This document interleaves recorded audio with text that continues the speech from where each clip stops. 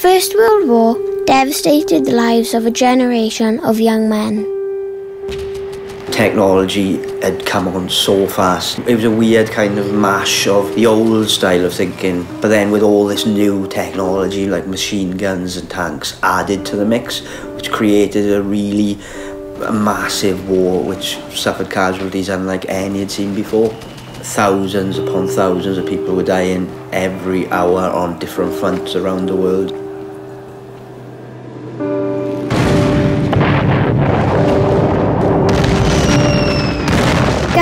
Gas, quick boys, an ecstasy of fumbling, fitting the clumsy helmets just in time. But someone still was yelling out and stumbling, and floundering like a man in fire or lime. Dim, through the misty panes and thick green light, under a green sea, I saw him drowning. If in some smothering dreams you too could pace behind the wagon that we flung him in, and watch the white eyes writhing in his face, his hanging face like a devil sick of sin.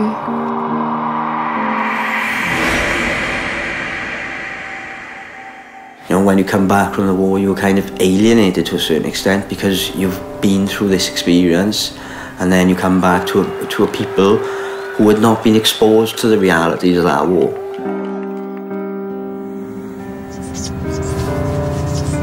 There were over 80,000 reported cases of shell shock.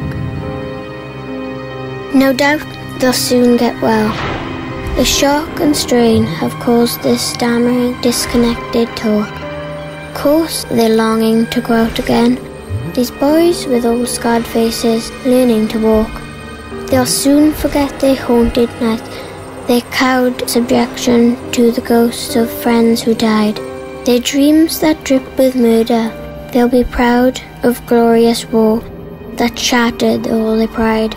Men who went out to battle, grim and glad. Children with eyes that hate you, broken and mad. I think it's changed quite dramatically, modern day really. There is a massive understanding, modern day wise, of how a battlefront and how warfare can affect the soldier really.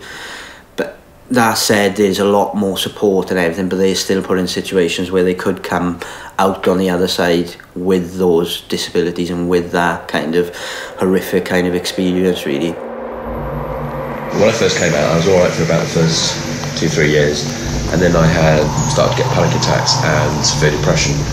And about 10-15 years ago, I was actually diagnosed with post-traumatic stress disorder and severe depression. Yeah, I did have flashbacks. The best way of thinking is like the holodeck on the Starship Enterprise. It's not solid, it's like see-through, and you can just see the scene.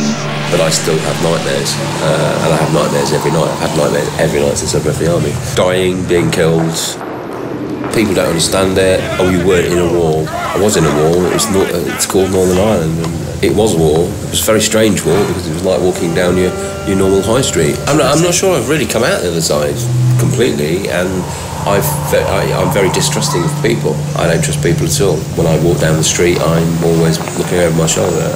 I don't like crowds. I don't like, if I go to a pub or a restaurant, I'm always with my back to the wall, watching the door. I don't think you ever get rid of it, unfortunately. Because I don't have, a limb missing or a pot on my leg, people think, oh, there's nothing wrong with you. But they're not there at 3 in the morning when I wake up from a nightmare and I'm sweating and I'm scared and I can't go back to sleep. They're not there when I'm having a panic attack. People find it hard to understand, which I think is a general case with mental health anyway.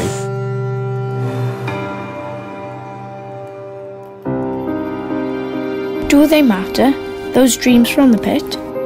You can drink and forget and be glad, and people won't say that you're mad, for they'll know that you fought for your country, and no one will worry a bit.